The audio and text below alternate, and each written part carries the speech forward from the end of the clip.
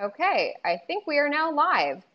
Hello, everyone, and welcome to today's ASCE webinar, Emerging Insights on Navigating Remote Labs. My name is Alex Sharp, and I'll be moderating today's webinar. Before we begin, I'd like to go over a few housekeeping items.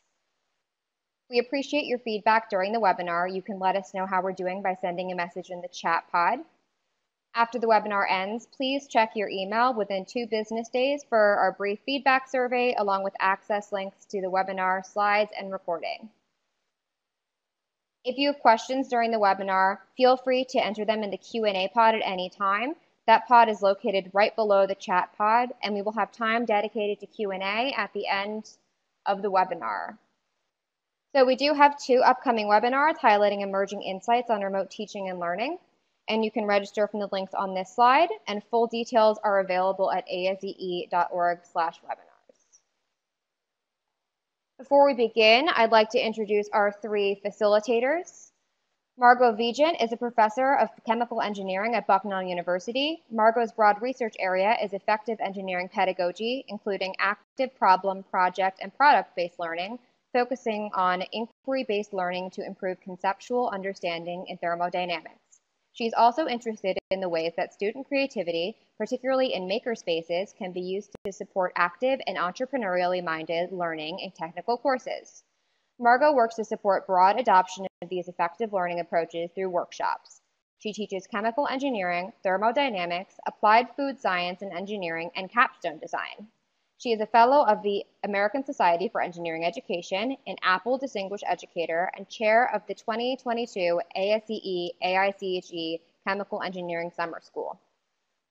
AnnMarie Thomas directs the Playful Learning Lab at the University of St. Thomas. She is a professor in the School of Engineering, the Opus College of Business, and the Center for Engineering Education. She is the creator of Squishy Circuits and the author of Making Makers, Kids, Tools, and the Future of Innovation. The Playful Learning Lab is currently in a multi-year residency at the Minnesota Children's Museum, working on playful family interactions and a partnership with Metro Deaf School and the Minnesota State Academy for the Deaf, developing art and technology programming for deaf and hard of hearing children. AnnMarie served as the founding executive director for the Maker Education Initiative. Dr. Julian Yamaura is a teaching professor in civil and environmental engineering at the University of Washington. He teaches courses related to construction materials, design and construction of temporary structures, and infrastructure construction means and methods. Prior to joining the UW, Julian has worked for Pavia Systems, Inc. as an engineering consultant assisting with the development and deployment of a construction project inspection technology for public organizations and construction engineering and inspection firms across the country. He has also worked for the Atkinson Construction as a construction engineer working on large transportation infrastructure projects in Washington State. Julian's research focuses on mobile technology systems in construction and their impacts on project management. Other interests include heavy civil construction and pavements. Yes, we are getting to the content right now. Without further ado, I will let Margot take it away. I'd like to start with a kind of 20,000-foot overview of how we might think about converting engineering labs for remote instruction. And I want us to start with the end in mind. That is, what is lab for? And I'm going to give you a quiz on this in just a second after I've had a chance to show you your possible options. So in a terrific paper in Journal of Engineering Education in 2005, Faisal and Rosa put forth 13 canonical objectives for engineering lab. And so you're going to get a quiz right now popping up that invites you to look at these objectives with me and consider what are the ones that are most important for your labs. So I'm allowed to talk even though I can't move slides as we're doing this. Please go ahead and select all that apply and think about, you may reflect on, an entire course level or one particular lab if that helps you think about it more clearly. So I'm happy to see we have a variety of things being selected. We, in general, agree that all of these are important in laboratories at some level, but we're seeing a few of them be most important. So we're ready to move on because we're looking at theory and practice, experimental design, data analysis, communication, and teamwork. And as I've seen these before, those are, I believe, the most popular lab outcomes. So let's think about those outcomes through the lens of what we can still do if we're working remotely. I hope you'll agree with me. I took two of these off the table as pretty difficult to do remotely, psychomotor skills and sensory awareness. And then I took another two partially off the table about assembling your designs, for example. But we still have the vast majority of what we want out of lab available, including all of the ones that you all just selected as the most important. So what's our framework? What I propose is we work like this. Oh, and also I highlight this one because as I just saw in your results, this one was selected the most often, and also it's one I'm going to focus on going forward in this little part of the talk. So what I am recommending that we use as our approach for lab changeover is to reflect upon what objectives are the most critical. Maybe we used to hit all 13 of those. Now we're going to hit a subset. What of those do we really need to keep? And then let's design towards those goals in particular. So for example, I saw lots of folks saying data analysis was critical. We can still do data analysis. Have the students write their pre-lab, then provide them with some data on which they do their curve fitting, their statistics, their model regression, and so on, and then have them write it up as normal. If communication is the big outcome and they were supposed to do presentations, you can ask the students instead to provide a video presentation that maybe they have recorded with a computer or even a phone. We are hearing from employers of our most recent graduates that teamwork via things like Zoom and Slack is ever more critical for the graduates. So this is in fact a really good opportunity for us to encourage teamwork among students remotely. In fact, I've heard a bunch of people talk about how they're going to work that in even if we're face-to-face. Now we come to my favorite typo, which is where I put in video report twice. What I meant to have here is thinking about equipment selection. If you had the students selecting instrumentation as part of your outcomes, there's no reason that has to go away. In fact, they can do a nice in-depth critical thinking report where they can imagine they have an unlimited budget or a limited one and go to different manufacturers' websites and present you with the case for what it is they'd like to do their measurements with.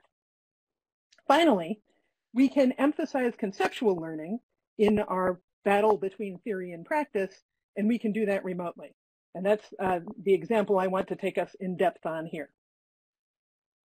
So in my own research on engineering education, we looked at conceptual learning in thermodynamics and heat transfer, and we used as our basis for that the work of Laws on inquiry-based learning.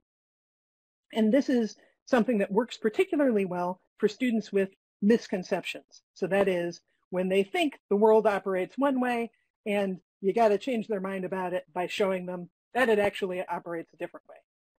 And how this approach works briefly is you have the students make a prediction that elicits their misconception.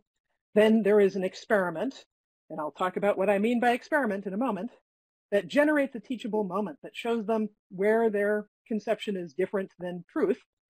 And then a reflection to consolidate learning to really turn that surprise at the teachable moment into something real. So let's all try this. Let's do this together. Here we have a fantastic, elaborate laboratory setup where we have 2 cups of water. In one of them, hard to see, but it's really there, there's 25 grams of chipped ice, whereas in the other, there is a 25-gram ice cube. Both of these are 100 mils of water that started at room temperature. And the prediction question I would ask my students, and that I'm asking all of you right now in a moment, is which of these 2 systems cools more rapidly, if one of them does in fact cool more rapidly, and which of these cools to a lower temperature, if one of them cools to a lower temperature. So let's pull those 2 questions up right now and give everyone a chance to make a prediction.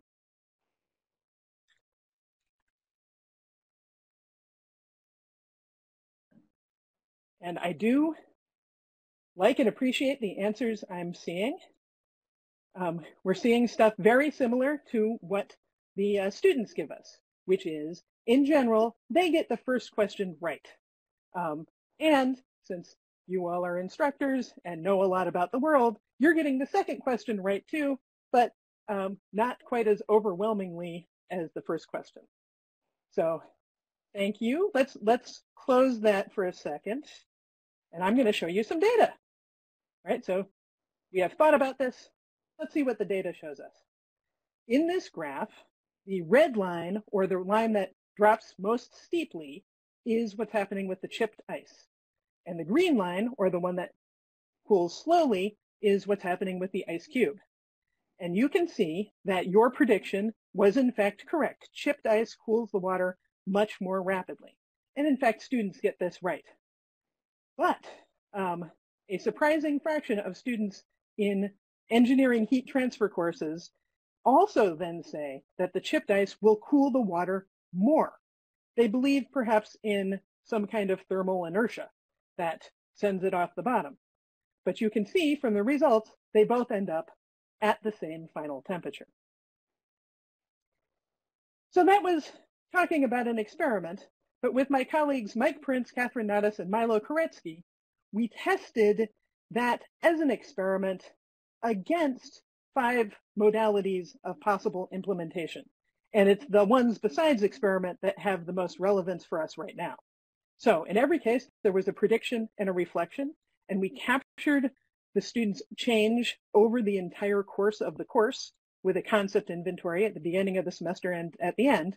But in the middle, students maybe did an experiment, they watched a demo, they did a simulation, or they watched a demo of a simulation, or they did what we just did right now, which we call thought experiment. No experiment actually involved. We just look at things together and talk about it. And so here's an example of what the simulation looks like for that same experiment.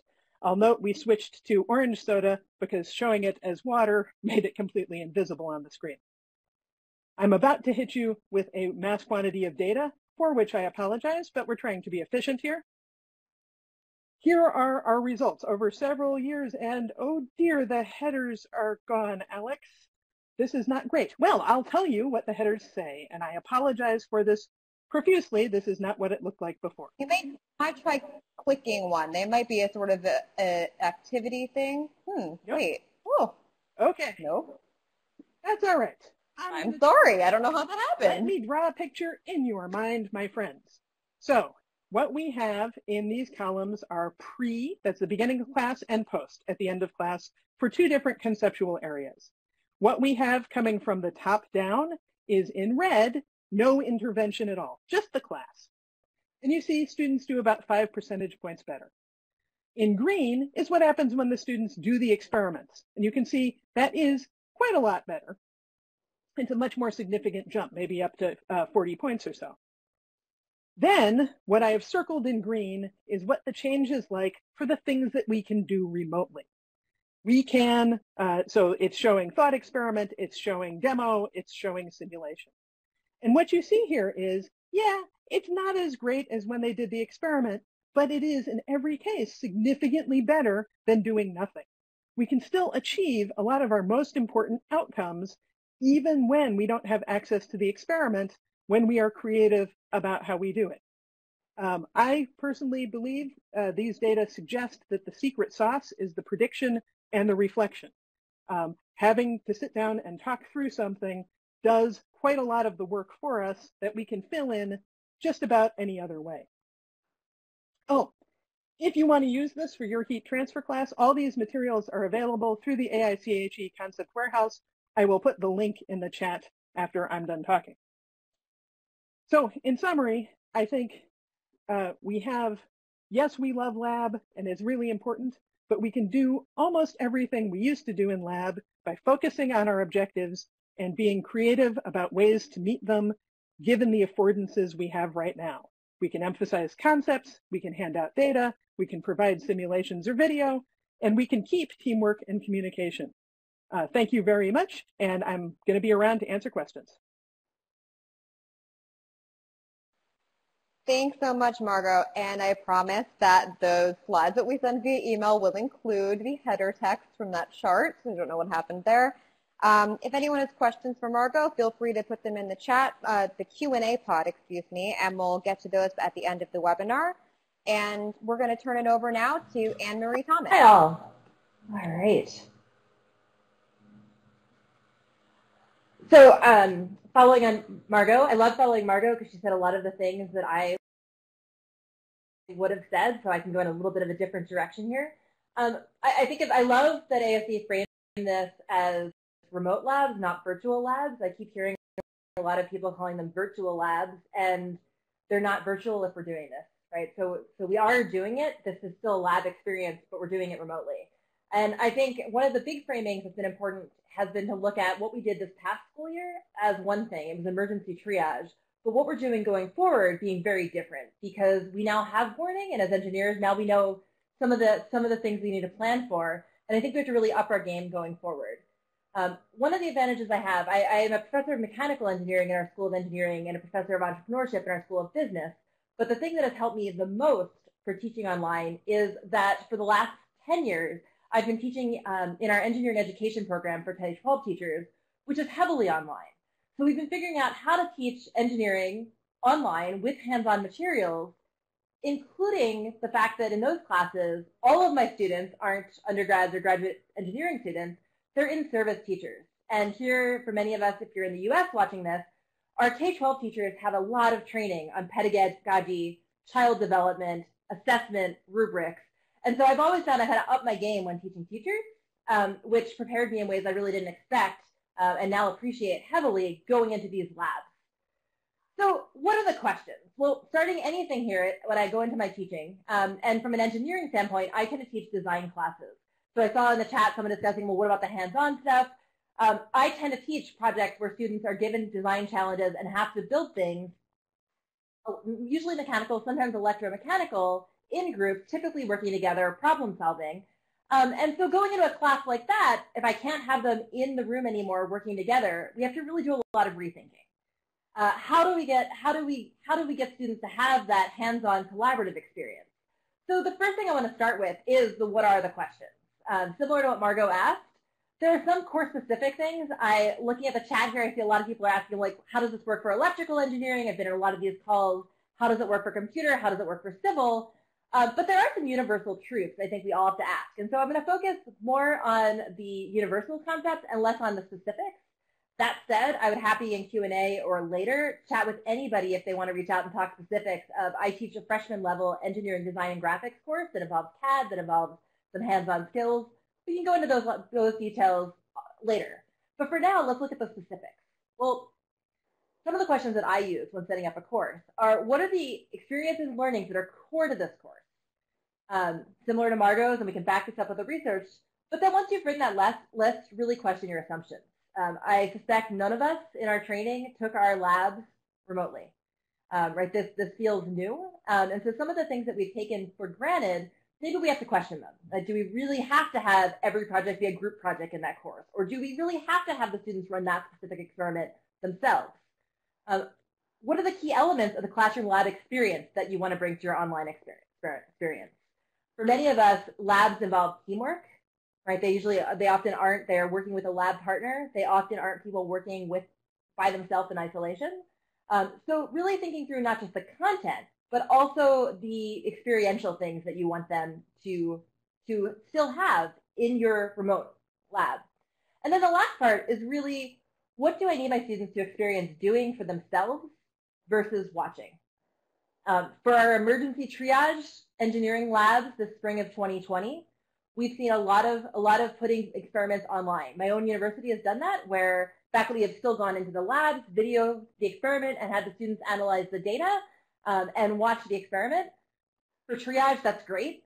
But now if we move forward and we're trying to figure out how we do this in a world where we might be remote more often, I think we have to really think through this last question of what do we need, what do we really feel it's essential that our students do themselves, and which are we okay if they do them versus watching? So again, if I go back to our engineering education for teachers class, I want to just have a shout out here to our university, the University of St. Thomas, our chair of civil engineering, who is also our chair of engineering education, Deb Besser. And March 18th, before we even saw classes being moved virtually for everybody, she had already gone in to the building and packed up boxes for all of her students. and mailed off materials so that her students could have boxes of materials that they could then use to do some experiments at home. And that's what I chose to focus on for this call today is what are our options in terms of mailing things to students? Because we cannot take as a baseline that students have a lot of things at home. If you are like me, your students come from a variety of backgrounds, and there isn't a universal what they have at home. So I'm showing a picture here. I'm living remote labs right this moment because the research lab I run is running an 8-week STEM camp for 80 deaf children, and we are actually mailing out boxes and delivering boxes every week. And I'm learning a lot of lessons through this because when we want to send things to students, there's some logistics here. And I am a huge, huge believer in doing things hands-on. And to do things hands-on, we need to get materials to students. So I just wanted to dive into logistics a little bit. If you're considering doing some remote hands-on learning in the fall that involves packages. I will say for my freshman engineering design courses, I'll be teaching 5 of those this fall, in addition to a graduate engineering education class. And for those, I am planning on doing remote mailings. So some lessons that I've learned through both our summer camp from many years of our engineering education classes remotely are there are some things you might want to keep in mind as you start thinking about the possibility of mailing materials to your students. One is if you want to send materials to students to do some of the work at home, I highly recommend this. And I also honestly love the idea of sending these things from the school. You can also give them shopping lists. But here are some of the lessons to think about. One that I didn't put here is cost.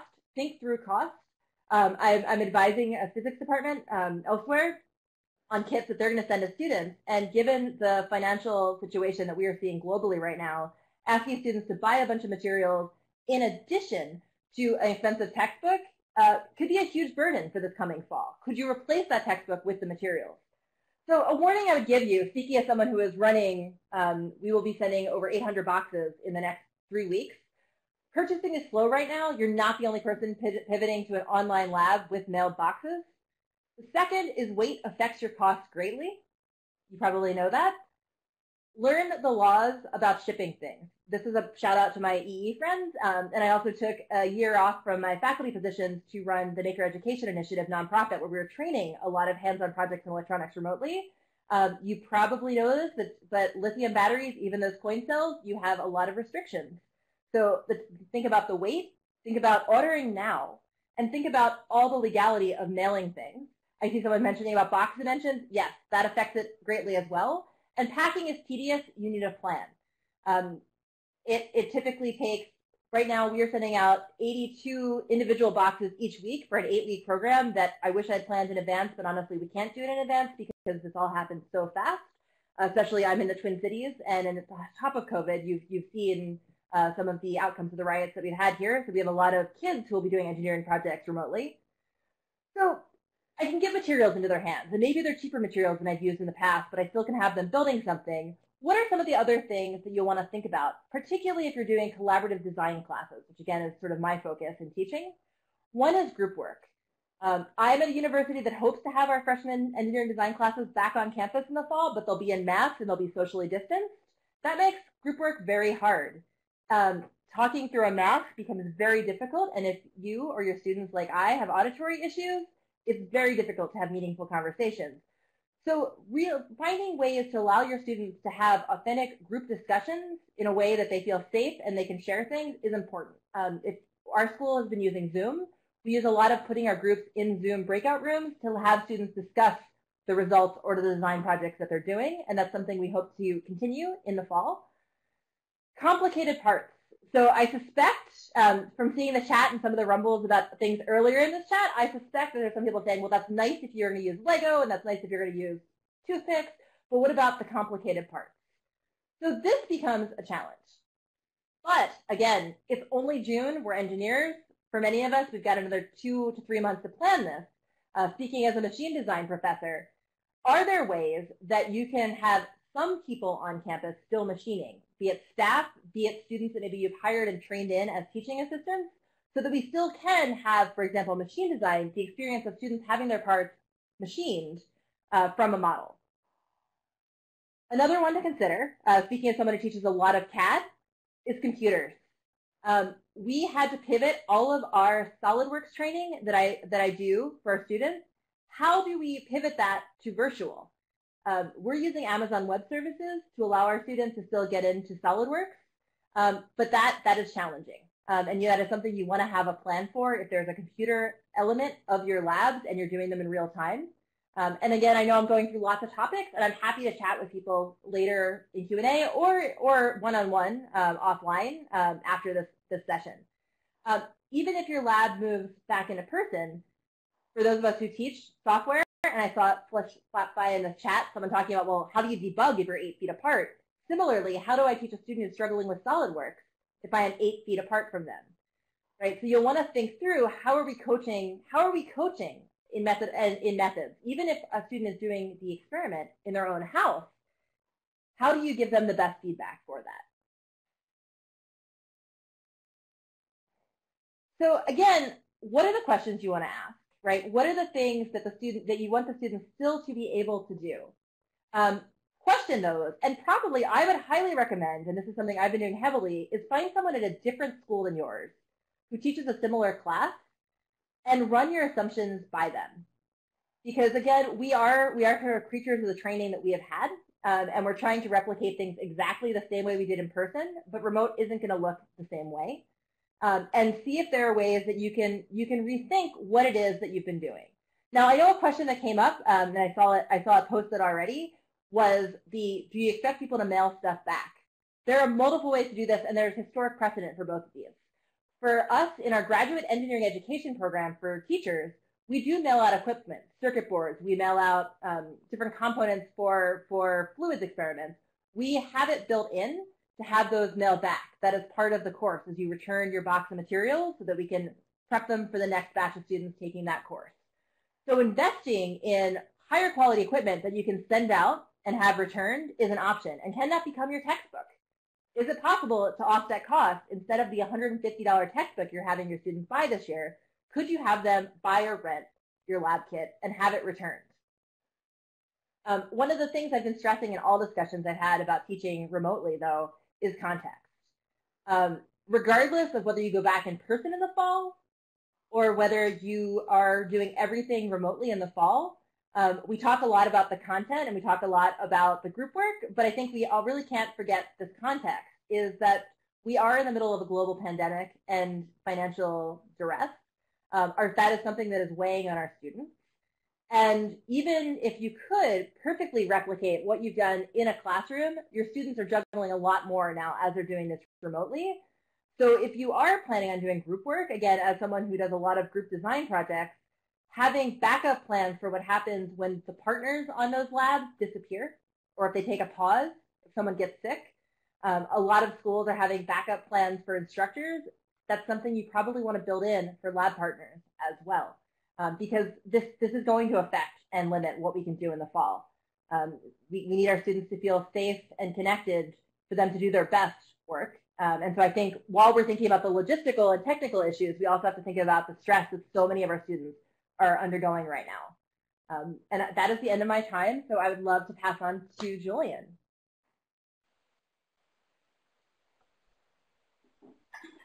Thanks, AnnMarie. Julian, please feel free to take it away. All right, thanks everybody. Thanks, AnnMarie. There we go. So I wanted to say thanks for joining in. There's a lot of different aspects, I think, of engineering that's being covered here. And what I wanted to show you real quick was what we went through in my class. So I just want to give you an idea of what an in-person class feels like in my labs. And then I just want to talk a little bit about just the impacts of COVID and what we decided to do as the instructional team and how we wanted to deliver lab content a little bit differently than we normally would. And then I just compiled a little bit of some recommendations to share with you guys all at the end there. So let me start off by describing what our lab feels like. So I teach a class called CEE 337. That's a construction materials class. There's about 2 hours of lectures twice a week, and then the most fun part, I would say, is for the students to join in on this 2-hour lab session, and we do that once a week. And when I was, I think AnnMarie's comment was really nice where I've got networks of people teaching at different universities. So we huddled up and we said, hey, how are you teaching your class this year or this quarter, right, with the COVID situation? So half of them were like, my class is actually not really a graduation requirement.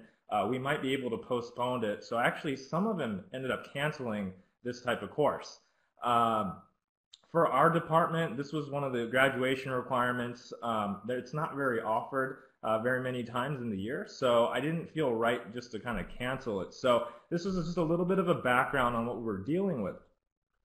And it always starts, we have a 24-person classroom just like this here. This is my TA, Milad. But about quarter to half of the session for the labs start off in this classroom setting, making sure everybody kind of understands what they need to do for the day, and then they get released into the fun part of the lab.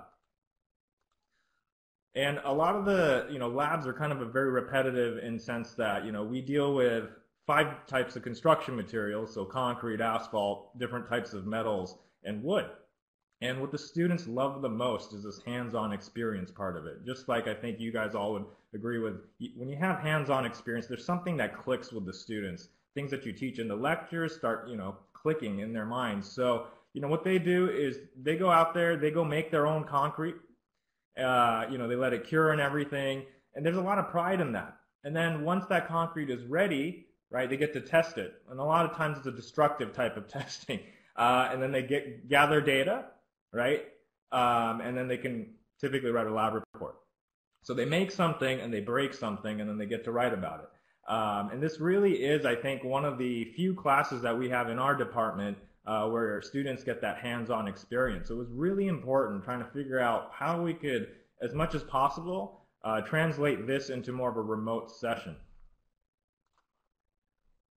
So some of the things that happened, as you guys are all aware, the impact of COVID was that all of our lectures and lab content went online, fully online. Some faculty were ready because maybe they've taught online classes before.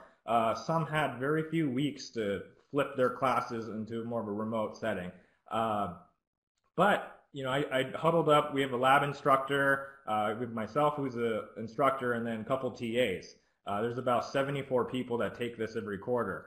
And we sat down together and we said, let's take this as an opportunity to kind of look at certain things and how we can reshift things. And ultimately what we decided is we talked to some of our colleagues that sent out field kits. It's a tremendous amount of weight trying to make just a few samples of concrete. It might work with maybe our metals, but so I like that idea, but not everybody has a testing equipment in their garage either. So that one quickly went out the door for us. And the next best thing is to kind of think about what our students are going to be doing. And majority of our students end up going into the industry. We have a few that stay back and do grad schools and things like that. But one of the main things that we thought of again is when they go out there as a construction engineer, civil engineer, the main parts of their job might not actually, very few of them are going to go out and work for a concrete, mixed producer. A lot of them are going to be managing or engineering projects. And one of the big things that we really thought of, we took this time is saying, let's work on their supervisory type of skills, their management skills. Can they see things that are going on and correct it? And how would they react? And then ultimately, would they know how some of those errors, taking a step back, what are the bigger picture ideas of, catching some of these mistakes? So we basically went on from like this left-hand picture of the hands-on experience, and then our new idea was that, I think it's okay that we're not going to let them get that hands-on experience right now in this quarter, but rather, why don't we as instructors go out in the lab, film us doing it the right way, and then even doing it the wrong way, and then seeing if they can, kind of catch all these errors, and then most importantly, figure out the bigger, the bigger ideas of how these errors are going to impact their structures that they're designing or building. So we ended up taking two approaches here. We wanted to do a hybrid course. And one of the big reasons is it's great to be able to do asynchronous type of activities where you're pre-recording videos and things like that. Get them prepared. And that's a great use, I think, of that kind of a teaching method. But we also wanted a synchronous version too, where we were teaching in real time, and it does something. I feel like it promotes a sense of community. They're already in isolation, right? And I just wanted them to be able to kind of log in and have that sense of community that they would normally feel. And that's why it was so important for our team to go synchronous as well. So it's a combination of the two. We did a bunch of pre-recorded videos, and I'll talk more about the actual means and methods of how we did some of those. And then and then every 2 hours, or every Thursdays for 2 hours, we did a synchronous activity where we met up on Zoom, and they already watched these videos, so now we can actually talk a little bit more about the critical thinking and active learning components of it. So it actually freed up more time for really, thoughtful and meaningful discussions. Now, let me talk a little bit about the asynchronous approach that we took here. We pre-recorded some lab videos, or lab modules as we called it. And I'm a big fan of essentially just keeping these videos short. A lot of our students, including me, myself, attention span is very low. So if you end up giving them, the first thing I look at is how long is this thing going to take me to watch, And if you give them an hour and a half to 2 hour videos, right off the bat, you can expect them to fast forward or watch it, 2 or 3 times the speed. So it was really important to kind of give them these bite-sized chunks, snippets of these clips. And one of the big things I wanted to share with you, because I get asked by faculty all the time about this, is what did you use? What kind of equipment did you have to invest in? And my answer to them was actually, you got to keep it simple, especially if you only have several weeks or several days to react to something like COVID. You can't be going out there and buying, expensive equipment and learning how to edit videos and things like that. So I already had a couple of these GoPros, so I decided, you know what, I need to be able to move around the lab and still be able to take good videos and photos. No need for fancy gimbals or any type of stabilization equipment. So nowadays you can get an action camera like GoPros for pretty cheap. So that was definitely an important tool that I used. And then some kind of a selfie stick or a tripod lets you basically handle that camera a lot more efficiently. Now the more important part, as instructors and as a faculty, I highly believe that you should not just record a video without editing it and then putting it out there on your learning management system. I've tried that method before when we had very small time to prepare, and it turns out the students don't really watch it. If you go onto YouTube and you just search for anything that you want to learn, a lot of times, right, they're edited, there's the intro and things like that. So it's actually really important that you put some time to edit some of these videos. Now, with that said, I don't recommend everybody to go download or buy some of these fancy video equipment or the editor equipment. A lot of you, if you own a Windows computer, you already have a really nice and easy to use tool. So what I ended up using was the photo app. If you go down there and just type in photo on your search bar on the bottom left-hand corner, you'll get it if you're using a Windows. And I'm sure there's something very similar for Apple or Mac computers as well. So stay simple there, and I'm going to have a demo that I'll show you in just a minute on how I used MS Photo and the footages that I got from the action camera. And in a matter of hours, you can really edit some of these videos and make it really presentable and digestible. And then I get asked this a lot too, but this is more, I guess, dependent on your university or where you teach at, right? How do you disseminate this stuff? We use Canvas learning management system, and there's really about 2 gigs of limit on how much data we could put on there. So whatever you can do, like Google, shared Google Drive, Dropbox, whatever your choice of file sharing is, that works great. And then you can always link that to Canvas too. So we ended up just putting all of our videos outside of our typical learning management. Now we'll just wait till that presentation gets back online here, but I spent maybe about 5 to 10 minutes just putting those little title cards and things like that. And again, that was just use of MS Photos, right? I think a lot of us think that editing videos is this really hard thing where you have to spend hours learning. And the one that I'm recommending, it really doesn't take much learning, and it's really easy. I had no video editing experience before this too, so I asked the students how important that was, just having these videos, and a lot of them did mention how some of these editing and putting text, embedding them on top, little things like that really go a long way. Now let me show you what we did for the synchronous approach. Now for this one, there's 3 sections of it, and somebody just asked me a question, and I'm going to actually address that now. And there are times where the students don't watch the videos, right? I'm actually expecting a few of them that don't. You just always have students that aren't, preparing. And when they come to lab, so the synchronous portion was really helpful in really understanding what the students kind of got from the videos and whatnot. And what I ended up doing in these sessions, now we use Zoom to have like the communal class meetings in these live stream sessions. So what we would do is, assuming that they watch the videos, I would actually show one more video in these live stream sessions. Except for this time, I thought about all the things that I've seen done incorrectly out in the field on my projects I've worked on, and then I basically reenacted it. And then I would have the students watch that in real time, and then we would go out into those breakout rooms, and then we would essentially talk about all the different things that they caught, which is the easy part. But the harder part is to think about, okay, now that you've caught all those things, what are the bigger implications of finding these types of errors in procedures. So again, it was more of a way for the students to start getting engaged in how to think about these experimental designs and things like that. So I really think that the combination or the hybrid of these two really kind of brought the sense, right? They got to feel what the lab looked like. They got the spacious part of it. They got all the where the equipment and all that were. But then the synchronous part also kind of got you connected to the instructional team too. So for this one, all we used was smartphones and also my laptop camera. What was really cool about the synchronous approach too is we did some experiments live. And rather than just giving our students a table full of data, we set up phone cameras. So we set up cell phones all over the place in front of the dial readings and other types of areas. And what we ended up doing is shining spotlights at some of these important cameras, and then students will actually take the measurements in real time with us. So again, it's not just giving them a table, but it was really bringing that classroom experience to their home, and just having several smartphones, placing them all over the place, and then broadcasting on Zoom.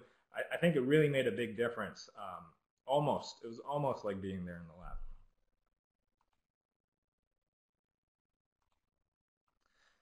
So I just want to wrap it up with just a few recommendations. This might not be the best model for every class or every lab out there, right? So you guys are the experts. You know what's best out there. But there's 3 ways of doing it. Is it all live? Is it all pre-recorded so they can do things on their own time, which has their benefits? Or is it a hybrid?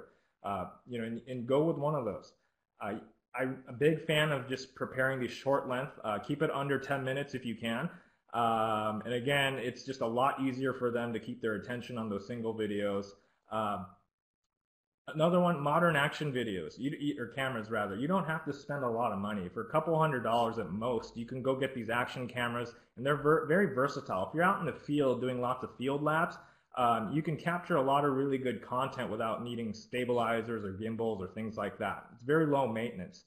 And then lastly, editing videos is probably the most significantly important or impacted student views and information retention. So I really do suggest you guys maybe taking a look at MS Photos or some other real basic video editing tools, and try to make it a little bit more digestible than maybe some raw video footages, because that will make a big difference.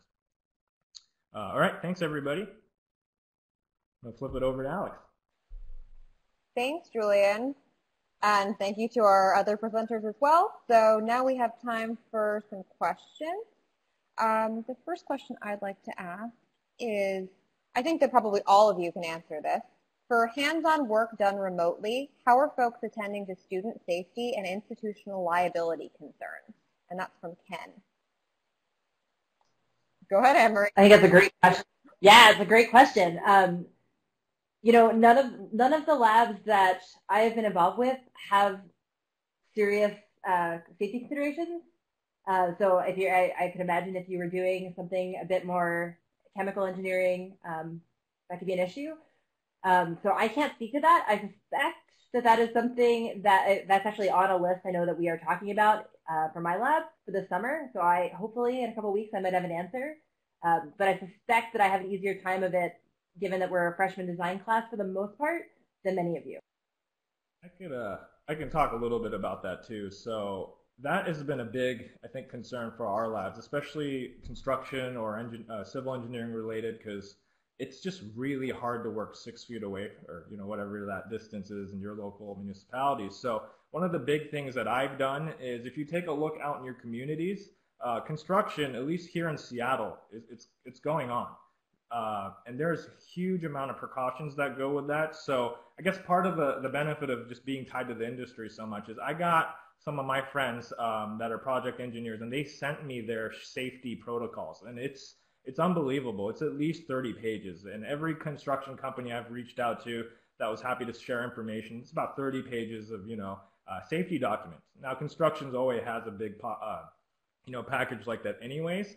But I highly recommend maybe looking at something like that and seeing how construction industry is dealing with that, because if you really think about it, your labs might not be that different, right? You have students that are working in very small proximity that needs to work together.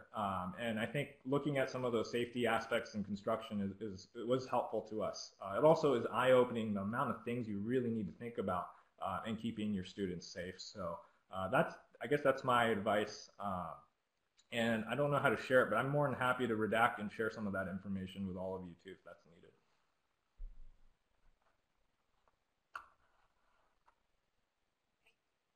Thanks, Julian and AnnMarie. I have a question from earlier that Margot answered, but I would love for her to share a response with the full group. And the question was from Richard. Do you have comparative data on student learning outcomes for in-lab and online approaches? Yes, and so such data exists.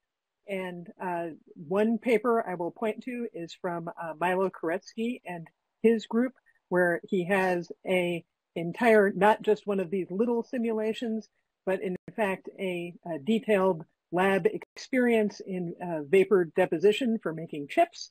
And he has documented extensively the ways that this is, in some cases, much better than a hands-on experience, because, for example, it gets around some safety and expense concerns that you would have if the students were doing this for real, and allows the students to focus more closely on concepts. Our work looks at this a little bit, although not explicitly in online, but it does compare the simulations to nothing and to the physical practice. And I can email some of these citations out if you like. Great, thanks so much, Margot. We have a question from Jan for AnnMarie. AnnMarie, Jan would like to hear more specifics on your plans for the engineering graphics course this fall, and so would I. So would I, actually. So the timing of all of this is sort of interesting. I have been a professor at St. Thomas for 14 years now, and I have taught that class about 37 times. And this spring was actually the last time our combined full engineering graphics class was taught, and as luck would have it, this fall, we're doing 2 separate classes, one in engineering design for all engineering students, and then we do 4-credit classes, so a 2-credit there, and a 2-credit engineering graphics course. So the wrong semester to sign up probably to teach 6 classes instead of the usual 3 for the fall, and also to teach a brand new class. So our goal for the graphic side of things is very CAD and drafting focused, but I always put in a design element. We will be using SolidWorks, but students will be using SolidWorks online. Now, there is a twist here that I think I can say, which is we are opening in the fall at St. Thomas. And in the School of Engineering, the hope among the administration is that our freshman level classes are in person. So for the engineering graphics course, developing a new class, I am working with my teaching assistants who are undergrads, and I am assuming that I should prepare everything to be done completely online, but that I will hopefully be doing it in person, but quick to switch on that. So that I put that there because it is affecting how I do things. And I also have the benefit of running an education research lab. I have 35 research students this summer. So actually one of the projects we're taking on in August is setting up a mock classroom to see how we can teach graphics in person with the students 6+ feet apart without the instructor being able to look over their shoulders for the computer. If there are things you'd be interested in having tested in such a classroom, send me an email and I will chat about it. For the online version, My plan actually sounds very similar to what you've heard from the previous speakers, and it's what I did this spring, which is a bunch of small videos. That is a freshman level class though, so I go one step further than even 10-minute videos. When I record videos, I try to break my lecture into like 3-minute chunks that have something the student has to submit after each 3-minute chunk if they're following along. So if I'm teaching drafting, we do an example and they have to upload a picture of their example that I can like quickly check off, or maybe not even look at, but it forces me to know that they have looked at that. So a series of short chunk videos, and then open office hours. But for our project part, we usually laser cut something in our graphics and design class. That has to be done. Usually I'd have the students come see that. I'm having a teaching assistant do the cutting and then mailing them all their completed files in the fall. So in theory, I'm prepping for an in-person class, but really I'm thinking it through as an online class because it's easier to go online to in-person for me than in-person to online. So a series of small little lectures. There will be a group project, but that will be done through Zoom. Partially because I am not convinced that having students try to have a design discussion, even if a class is in person, 6 feet apart wearing masks, as someone who has auditory issues, I have a hard time imagining how that would work. So I will, even for in-person classes, be encouraging students to do some of their group discussions virtually on Zoom so you can see the student's whole face. But other than that, it'll be definitely, even if we're on campus, no longer SolidWorks specific to the university's computers.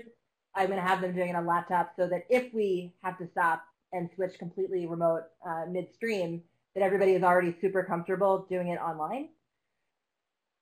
I hope that answered. Again, happy to chat more later. Yes, great. Thank you, AnnMarie. And before I ask, I think my final question, I have noticed a lot of requests for the chat. I can send a truncated version of the chat out via email. I won't be able to send, individual people's email addresses out. So if you have an email from somebody you want to email, please copy and paste that elsewhere. But I will be sharing the insights from the chat pod. And going back to the earlier question, I would also love to hear from Julian and Margot how you are planning ahead for the fall 2020 semesters.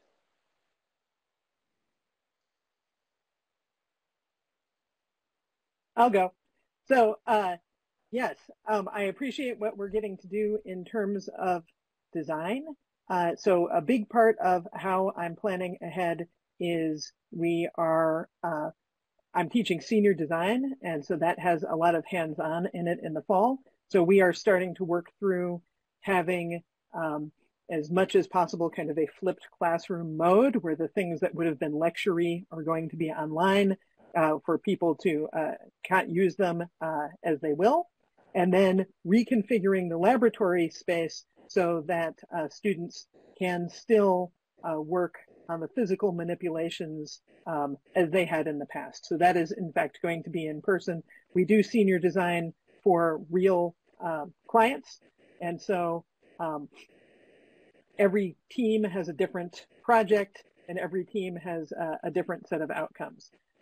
In this past semester, some of it was safe and able to travel home, and some of it wasn't, and so students pivoted to modeling.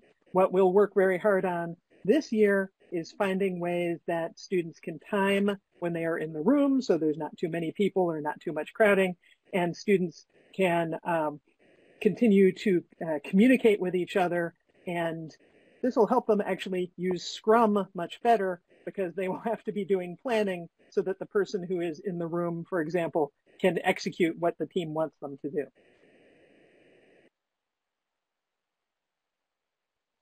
Great.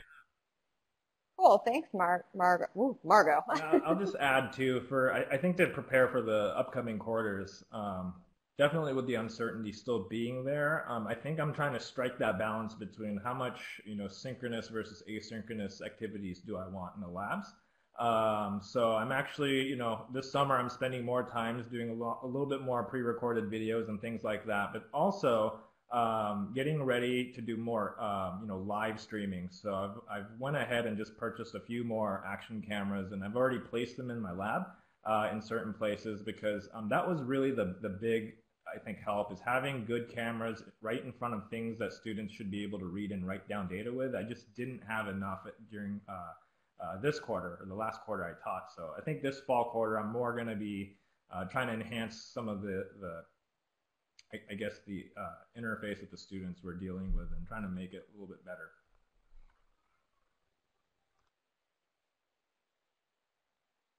Great, thanks, Julian. So I think that about wraps it up since we only have a few minutes left. So I'll say a few closing words. First and foremost, thank you so much to Margot, AnnMarie, and Julian for sharing your insights and expertise with us today. This was a fantastic webinar, and it also turned into quite the networking conference in the chat pod. So that was exciting to see.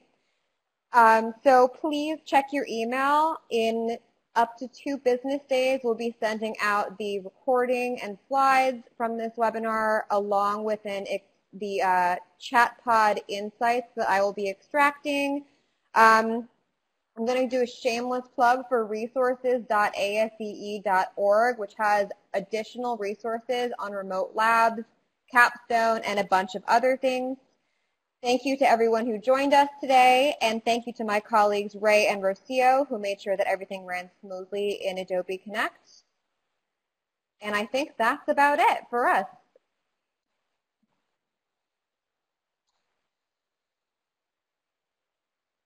Thanks, everyone.